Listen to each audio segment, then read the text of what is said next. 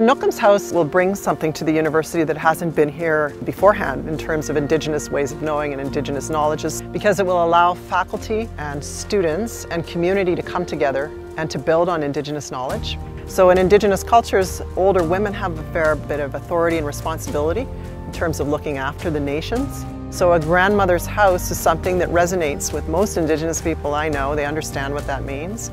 It's a place of home, it's a place of belonging, it's a place of creativity, knowledge, planning, all those things happen in those spaces. And so what we're trying to do is recreate that space within the institution that makes sense for Indigenous students in particular, but for being able to share that with the community about it. How is it that we do our work in these spaces? So right from the beginning, Nokum's House has engaged folks from all sorts of disciplines. It's about collaboration, and we've been doing research, interviewing people about what makes a granny space. What you're trying to do is set up a space where people can begin to relate to one another. Three of us, faculty, me in Family Relations and Applied Nutrition, Brittany Luby in History, and Sherry Longboat in School of Environmental Design and Rural Development. We're working very closely together to build the Nokum's House Research Lab. We're spread out across the colleges, so we do very different types of research. We decided we were going to pool our resources and build our lab together as Nokum's House.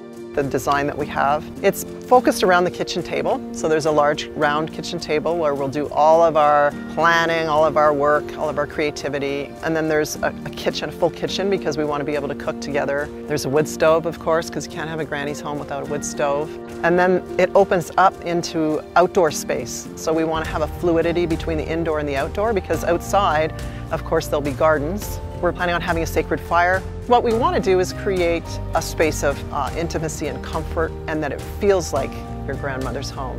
So what we're doing here is proposing something in a very southern urban space, which is distinct and which will speak to certain populations that need to be served.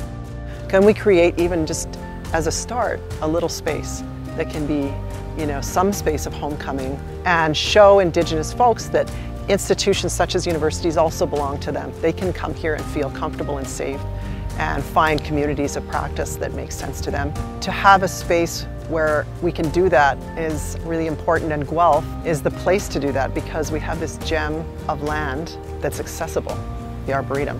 So I think that we can be cutting edge in what we do here, and Guelph is the place where those possibilities exist.